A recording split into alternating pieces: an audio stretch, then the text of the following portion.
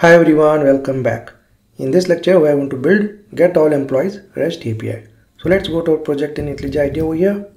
And first we'll change the service layer and then we'll change the controller layer because the controller layer depends on service layer.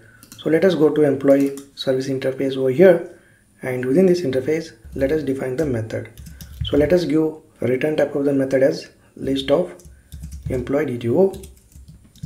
Next, let us give method name as get all employees. Alright, now we have created get all employees method in our employee service interface. Next, let us implement this method in our employee service IMPL class. Let us head over to employee service IMPL class over here and just mouse over on this class.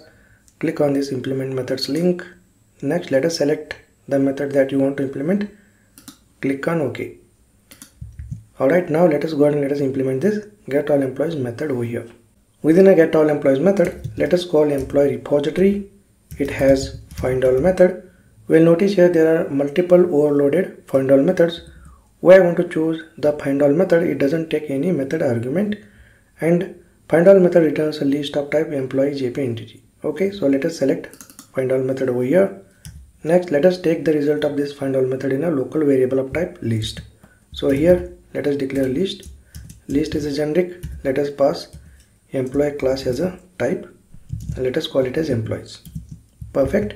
Now we have list of employee JP entities, but if you can see here, get all employees method returns list of employee DTOs, right? So let us convert a list of employee JP entities into list of employee DTOs. So here go to return statement, remove this null, and here just call employees. So employees is a list. It has a stream method, and then stream has a map method, and notice here map method has a function as a functional interface, and we need to provide the lambda expression implementation for this functional interface. So let us select map method over here. So basically we use map method to map one object into another object, and in our case we have to convert employee JP entity into employee DTO, right?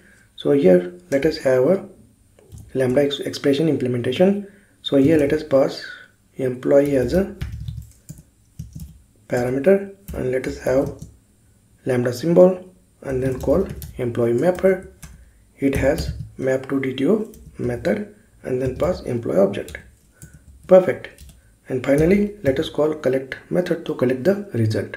So here we are using list, so let us call this collect method. It takes to list as a parameter. Now we have written a logic to convert a list of employee JP entities into list of employee DTOs. Next, let us create the REST API that will internally call this method. So go to employee controller over here, and within employee controller, let us build get all employees REST API. So here, let me write the comment build get all employees REST API. Well, creating REST API using Spring Boot is very simple. First we need to create a method, and then we'll convert that method into REST API by using Spring annotations. So here let us first create the method public response entity as a return type. Response entity is a generic, so let us pass list as a type. List is also a generic interface. Let us pass employee DTO as a type, and let us give method name as get all employees. Alright, and here let us call employee service. It has get all employees method.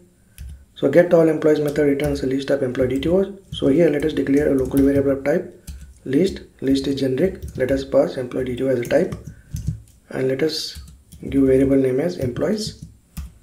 Perfect. Next, let us have return statement, return response entity, and then call its OK method, and then pass employee objects as a parameter. Perfect.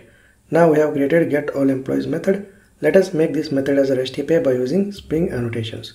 So here let us annotate this method with add get mapping annotation. Well, we use add get mapping annotation to map incoming HTTP GET request to this particular method. Alright, perfect. Now we have built get all employees REST API. Next, let us rerun our Spring Boot application and let us test this REST API. So from here I am going to stop and rerun the Spring Boot application. Well, our Spring Boot application is up and running in embedded Tomcat server on port 8080.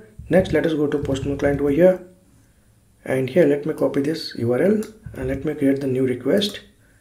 Let us choose HTTP GET method and let us enter the URL localhost 8080/API/employees. Click on send button, and there we go. You can see the array contains a single JSON object. So let us insert one more employee. So go to add employee request over here, and let us change the JSON. Post name, let us say Sanjay. Last name, let us say Jadhav. Email sanjay@gmail.com. Next, click on send button, and there we go. We got the response and the status code 201 created.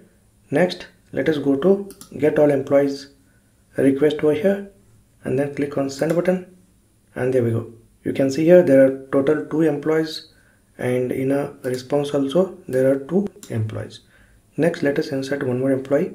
So go to post request, and here let us give first name as Tom and last name Cruz.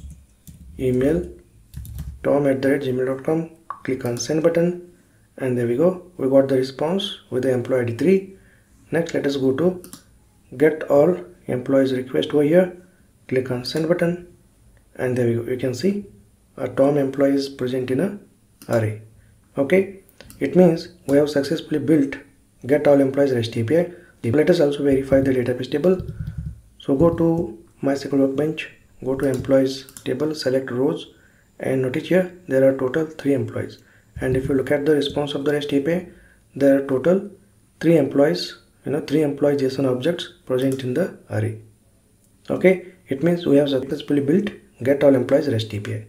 In next lecture, we will build update employee REST API. Alright, great. I will see you in the next lecture.